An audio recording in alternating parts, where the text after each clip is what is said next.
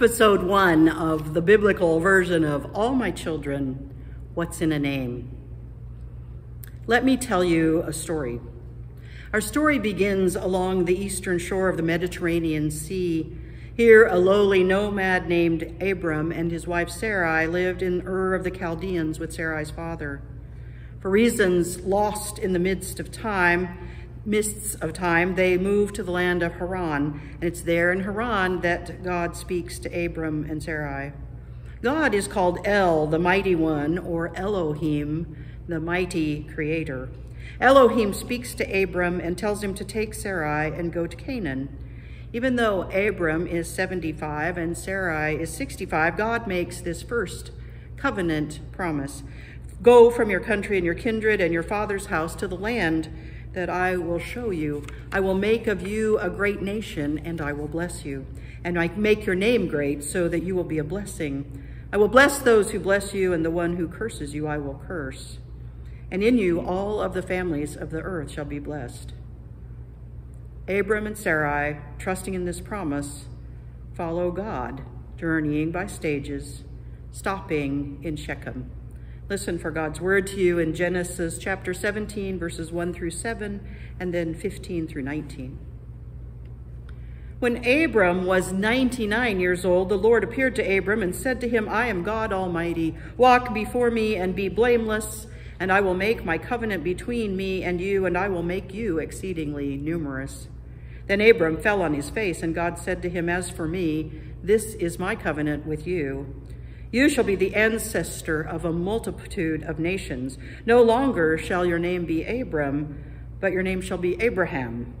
For I have made you the ancestor of a multitude of nations. I will make you exceedingly fruitful, and I will make nations of you, and kings shall come from you. I will establish my covenant between me and you and your offspring after you throughout their generations for an everlasting covenant, to be God to you and to your offspring after you. And then skipping down to verses 15 through 19, God said to Abraham, As for Sarai, your wife, you shall not call her Sarai, but Sarah shall be her name. I will bless her and also give you a son by her.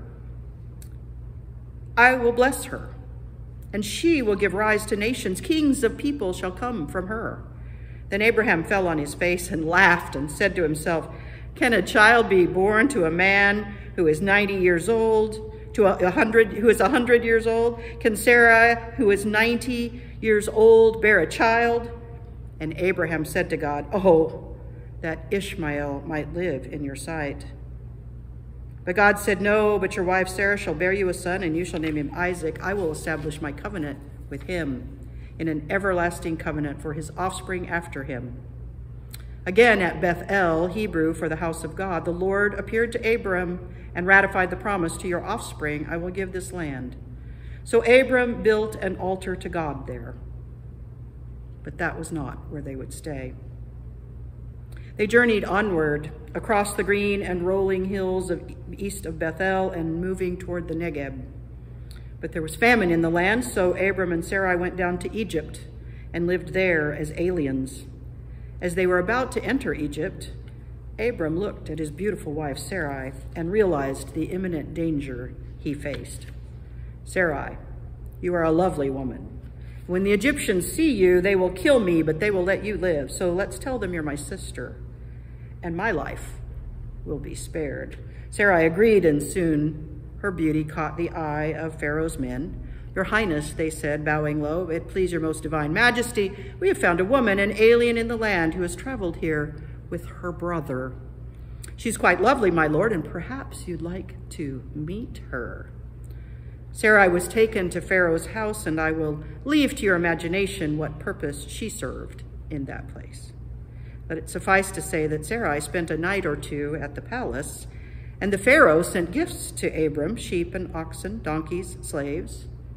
But something was amiss. Pharaoh's household began to be afflicted with plagues.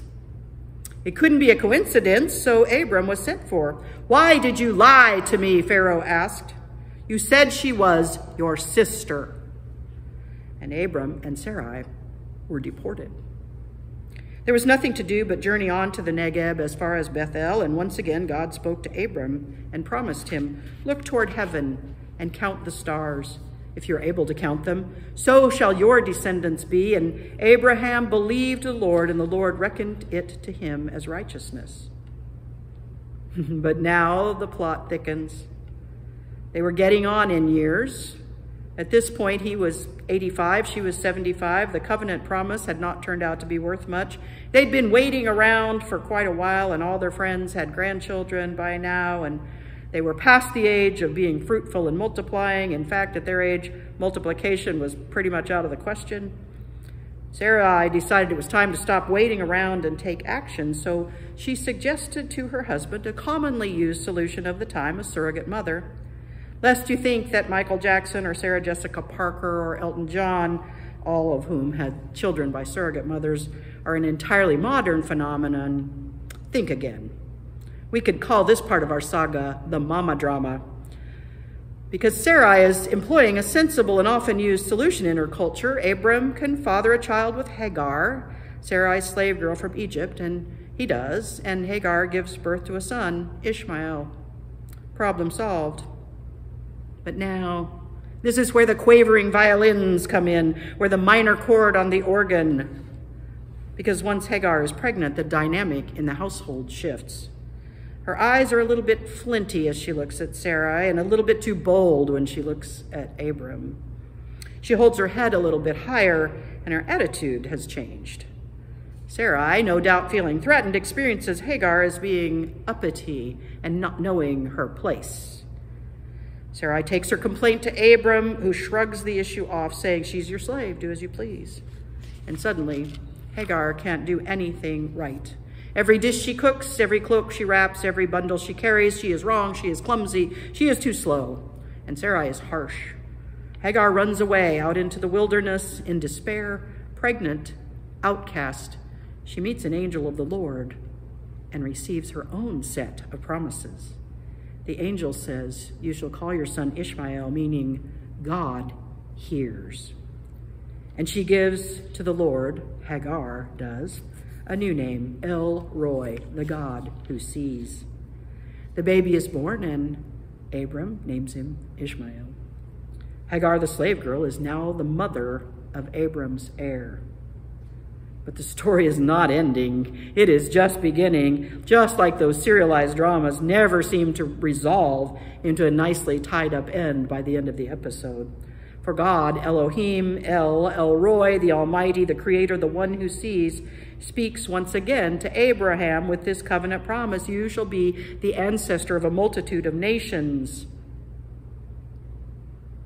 I've made you the ancestor of a multitude of nations. I will establish my covenant between me and you and your offspring after you, an everlasting covenant. And Sarai will not be Sarai anymore. Now she'll be Sarah. This covenant-making God is now called El Shaddai, the Almighty One, the Sufficient One. Abraham, who was once Abram, has a new name. Sarah, who was once Sarai, has a new name. They are claimed with this name-giving God, and they are going to have a child whose name is Isaac, and their lives and the world are about to change forever. It isn't really hard to see ourselves and our own families in these stories from Genesis, even if ours are not that dramatic. We seek to follow God's call and see where God leads, but sometimes we end up back where we started. We find ourselves in strange places like metaphorical Egypts, and we feel fearful. Sometimes we're so fearful that we become entirely self-absorbed. We make choices to protect ourselves. We become untruthful, and we even betray those whom we love and cherish. We hear God's promises of unconditional faithfulness, but we really aren't sure God has things figured out, or God isn't acting soon enough according to our timetable. So we take matters into our own hands, working out what seem to us to be simple solutions to complex problems. But then our simple solutions only complicate things. We find ourselves entangled and snarled in even worse traps of our own making. Fortunately, there's a lot we can learn about God in this first episode. God is multidimensional, bigger than any one name we should choose. God is creator. Elohim, the God of gods, a plural name, over all other gods we might create. El Olam, God everlasting, beyond time and eternal. El Shaddai is God Almighty, God of the mountains, sufficient for all our needs. These are just some of the names of God. And what's in those names? God's covenant promise, unconditional and enduring, the one who creates, who sees, and is all-sufficient. God does not forget God's promises. God will be merciful. God will be steadfast. Abram and Sarai, on the other hand, will not always follow suit. But we'll learn more about that next week. I'm going to go with the writer of All My Children, what she said as that soap opera ended after 22 seasons.